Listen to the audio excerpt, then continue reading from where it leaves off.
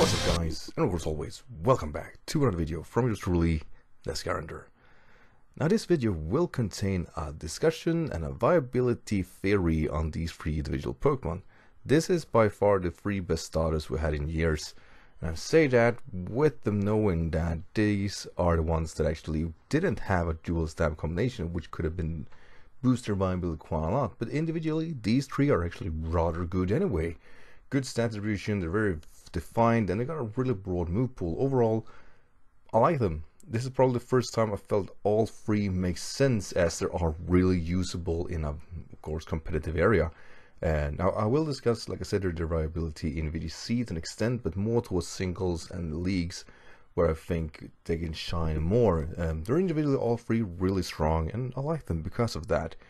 And this of course is due to Pokeaim's tweet of why CINDERACE is the best starter, and he wanted to know, of course, his followers' thoughts behind it, what they think, and I got my hands dirty. No, not really, but I gave him a few thoughts, and I got a good response, and I think it's interesting to debate these Pokemon, as we're now moving forward to a meta that could very well be without Dynamaxing. This means a lot of Pokemon will shine a lot more, and it also means that their supportive variability will be more interesting, as they're now going for a more stamina game where they aren't one-hit KO'd by any switching, and that actually means that they will have time to develop their, well, I'm gonna say inner focus, but rather more towards what they really can do besides their damage output, which I think will be more interesting in the long run. So I gotta do, in theory, some type of list. I'm gonna start off with the one I think is the weakest to the one I think is strongest, but it goes without saying, these three starters are all three really good, so it's more of a preference, and why I think one is better than the other should be not taken as a Smogon defined OU or whatever, because I will not stretch on that. I have not that knowledge. I'm just going to debate on face value and my personal opinions why it will work better than the other. So with that said, let's start off with the first, or theory, the worst. Now starting off this list are Interleon, and I think it goes without saying, besides being a parking app here in Sweden, it is also the name of the final starter War Evolution, which is quite right. Its stat distribution are really good. At 17 HP is 65 split on its special offense and defense, so it's not the most bulkiest thing around. However, offensively it stands out a lot. 85 in attack, which is impressive in theory. The special attack is where it's at. It's 125, yay. That's a lot of damage. And of course 120 speed, making the top 10 speediest Pokemon in the Generation 8 meta right now. So yeah, it's quite alright. Torrent is its standard ability to go with Sniper as its ability. So Sniper basically means that your stab will do double the damage. Instead of 150%, I believe it's 225. That's quite a lot, and also get into the likes of Focus Energy. So one in theory could see this as well, a worse Kingdra, because it doesn't get the same damage output as Kingdra do. While Kingdra is in theory weaker, it has Draco and it has Hydro Pump and stuff like that that could utilize that quite a lot better. However, Interleon doesn't get that. However, it does have a few other moves to make it really work. First and foremost, Sniper Shot. Sniper Shot ignores abilities when it connects, which means that something like Water Absorb and Storm Ray are ignored, and you will connect that damage. Unfortunately, like I said, the special attack is its prime stat, and I guess actually access to a fair amount of moves such as Dark Pulse, Shadow Ball, Scald, Hydro Pump, Ice Beam, whatnot. The standard, it even gets Ear Slash and Mud Shot, which is great. Mud Shot would have been great had Dynamax been still a thing, which I feel is unlikely. You also get Weather Balls. You could do kind of those really nasty things to get in a Silent Team, which is great. But besides that, unfortunately, its best move pool, or actually its physical one, and it gets actually like of Agility, Soul Stance, Baton Pass, which are great things to have. But yeah, you can only boost its special attack by Workout, which is not necessarily all that good.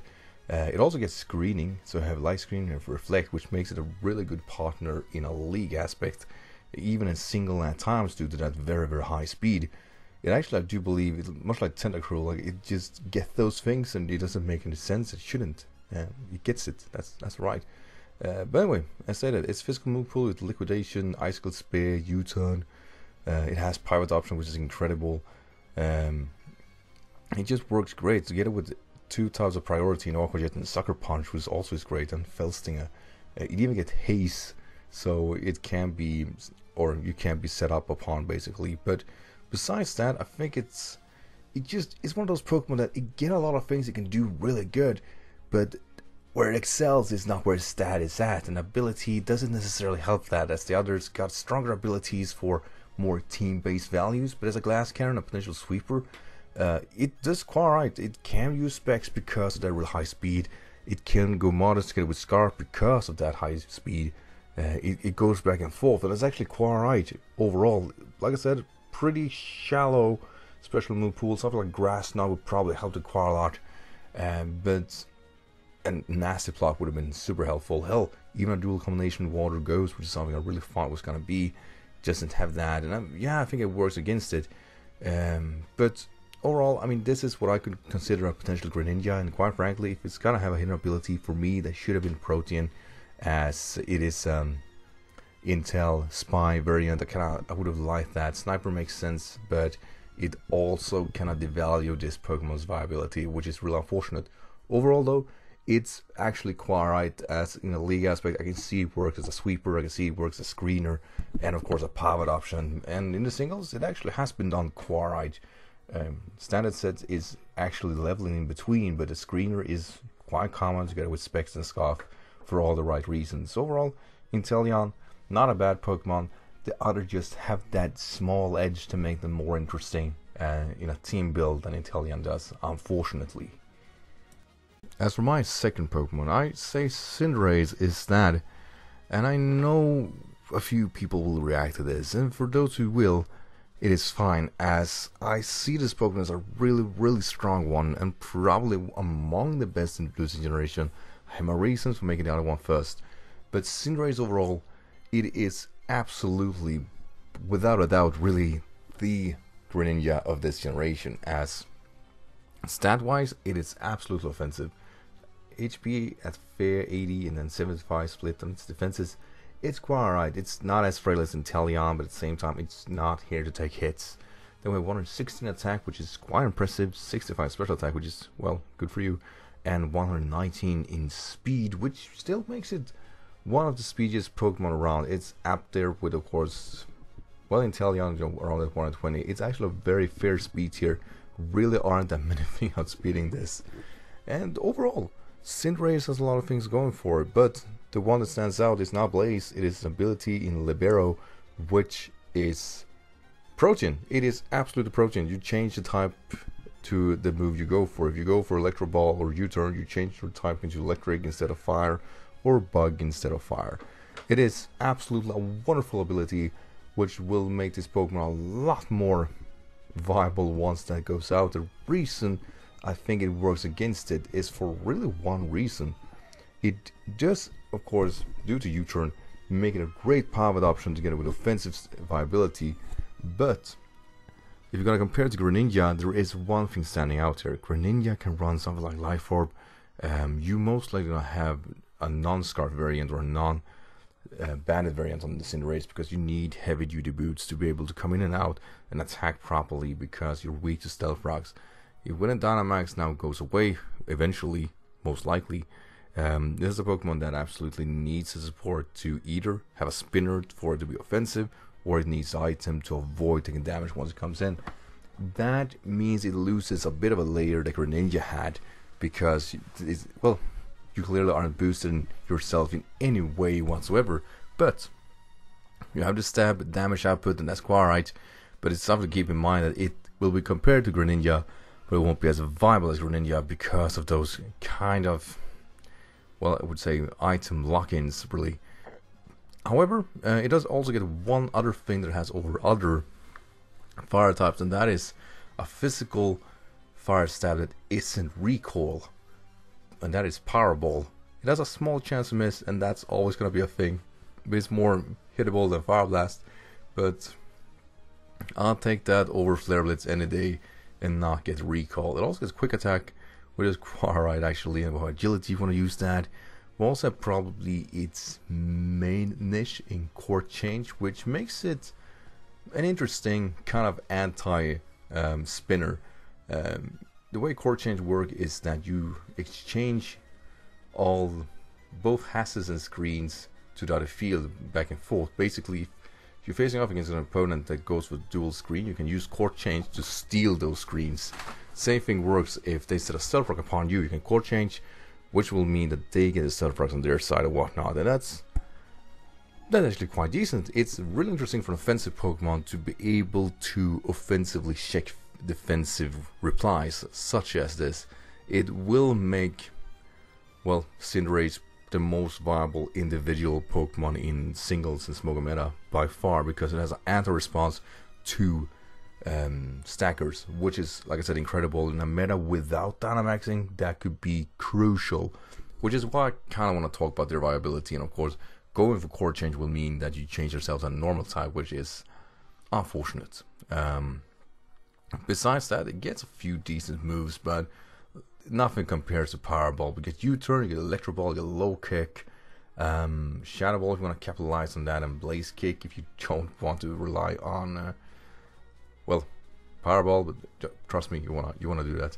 You also get setup moves in Bulk Up, which is actually awesome. You have Sucker Punch, Super Fang, High Jump Kicks. Overall, it has a really good, strong combination. It really should, however, have been a firefighting. I can't believe they actually didn't take that route. But overall, CINDERACE is, like I said, they're individually one of the strongest Pokemon in Smogon OU. VGC, I couldn't say. And in a league aspect, I can only theorize, but quite frankly, I think it's easier to prep for in face value, but overall, it's still due to its speed for 119 and 116 attack. You still have to deal with that, and it could push a lot of pressure to a team without a doubt. So, like I said, individually, it is the strongest of these Pokemon this generation, but I optimize for one other Pokemon, of course. So for me, Rillaboom is absolutely the strongest starter this generation. It should go without saying though, its stat distribution is quite right. It's more of a tankier Pokemon. If the other were glass cannons and sweepers, this one is more attack or retaliate aspect, even though it is quite speedy. Its defensive stats are really impressive. 100 HP together with 90 in its defense and 70 in its special defense. Special attack is not worth talking about. It has a fair speed here at 85. It does put it in a run-of-the-mill kind of aspect, but for being a bulkier Pokemon, it's actually quite impressive. And attack, 125. It's a boom Pokemon. You get in, it booms. You get hurt. It is absolutely closer to a Tapu Bulu combination here, lacking, of course, any type of style combination besides grass. Is unfortunate, as it does mean it's less bulkier, defensively active, but at the same time it isn't as bad. But for me, the reason it is most or the best here is because of its hidden ability in Grassy Search. Overgrow, yeah, that works, it's fine, whatever. But this is the only Pokemon who can set up terrain and pivot, and it's actually invaluable in a meta without being able to Dynamax, as there is really no way besides setting up your own terrains, besides of course the auto terrains. Pincurchin, which is the electric one that sets up electric terrain, can't Volt Switch, and that's really unfortunate to get with Indeedee, who sets psychic terrain, which also it lacks a way of actually pivoting. Rillaboom is the only one pulling that off, and the reason that is invaluable is because of the unburdened Pokemon that can use this. And probably the most prominent unburdened Pokemon in this generation, like last one, is Hawlucha. Hawlucha is already a really strong Pokemon and will probably remain that for the rest of this generation, at least in Sword and Shield. But it needs the terrain to be active, and while it in Dynamax form can set up its own terrain with Thunder Punch, that might very well no longer be an option. If that's the case, Rillaboom is going to be that absolute partner to work that out. Now, it isn't as good as Coco would have been, and for all the right reasons. Defensively, Rillaboom isn't helping that much Hawlucha. If anything, the sheer weaknesses in flying, so it's really good that there aren't that many flying, but it still is one of those things that work great, and we still have more unburdened Pokemon that can capitalize on this. But of course, Hawlucha is the one starting out the most, has been one of the most offensive threats out there. That said though, it has a lot more going for it. It's not only that, it has something like Knockoff, it has Soul Stance, it has Noble Roar if you want to capitalize something like that, it even has Boom Burst, don't use that. It also have the likes of the Brick Break, so you can set up something like screens versus this. You also get Drain Punch, which is great for tankier Pokemon, and Stomping Tantrum, which means you can use something else besides Earthquake. Really great. We also have something like Low Kick, we have Taunt, we have Bulk Cap, Focus Blast, Energy Ball, Leaf Storm, Grass Knot, Darkest Lariat, High Horsepower, Body Press. When it comes to egg moves, which one thing is invaluable in in VGC, is Fake Out, together with Grassy Surge and Fake Out. That's incredible. We also have Leech Seed and have Growth, so it can work in a potential Sun team. So just overall, it is a really complete Pokemon on its own merits, and we've seen something like Choice Bandit set works great. We've seen the Source Land set work really well together with Knockoff. And then it actually has a signature move, which I forgot to mention, which lowers opposing Pokemon speed. Let's see if I remember what it was called. It was called the Drum Beating or something like that. Drum Beating. It's like correlation in power, but it lowers your speed by 1. Which is incredible. The Grassy Surge already boosts your grass move by 50%, and it doesn't have to be the Wood Hammer. You don't have to take all that recall if you just can capitalize on something like a Switching comes in that's gonna check you. You can go for Drum Beating, lower its speed. In theory, you're now faster than that threat. You could very well take it out with a more filler moves such as Knockoff or Earthquake or anything like that. Basically, this Pokemon has a lot of layers to it. It'd be hard to prep for, and since it's bulkier, it's tougher to take out. And the meta now, they are in theory a lot slower than the previous one is. It actually could stand out. The only thing to have it against it is, of course, that it isn't that specially defensive and it lacks recovery. However, all its starters do, which means that this one is still the most bulkier one and is absolutely in there for a longer run. And like I said, in an environment with Dynamax isn't active, there are a lot of Pokemon now that can stay in a few extra turns that aren't one to kill by setup, and boom, Dynamaxing 3 Pokemon are out. Now we have a Pokemon here that can stay in, set up a Grassy Surge, have already a passive recovery on its own merits, and could probably stay in and do a lot of work, or switch out and support his teammate. Grassy Surge also, of course, lowers the Earthquake damage output, which means something like Excadrill could have a hard time to actually dent this Pokemon if it would come down to it. So overall, Rillaboom, fantastic Pokemon this generation. Like I said, I'll argue that in CINDERACE, I'm going to say in CINDERACE, but no, CINDERACE is individually the most strongest one. I think Rillaboom overall offers the most to a team as a whole. Grassy Surge will absolutely be the best way of setting up Hawlucha due to the move pool of actually you turning out, and of course getting a safe switching onto Hawlucha, which isn't possible with the others. So overall, Rillaboom is hands down my option of the best starter this generation. If you're of a different opinion, please do share it. I want to read your comments and why I think one way or another. I can't wait for all these hidden abilities to come out, and I can't wait to Dynamax being banned. While I do want Dynamax in the game, I also recognize it as a competitive flaw for most people. It really is making lesser work of really interesting Pokemon that can't work as they are just knocked out so easily. So that's it, guys. That's all. Thanks for, of course, watching, and next video will be a Wi-Fi upload, I promised. Take care, guys. Have a great day. Bye.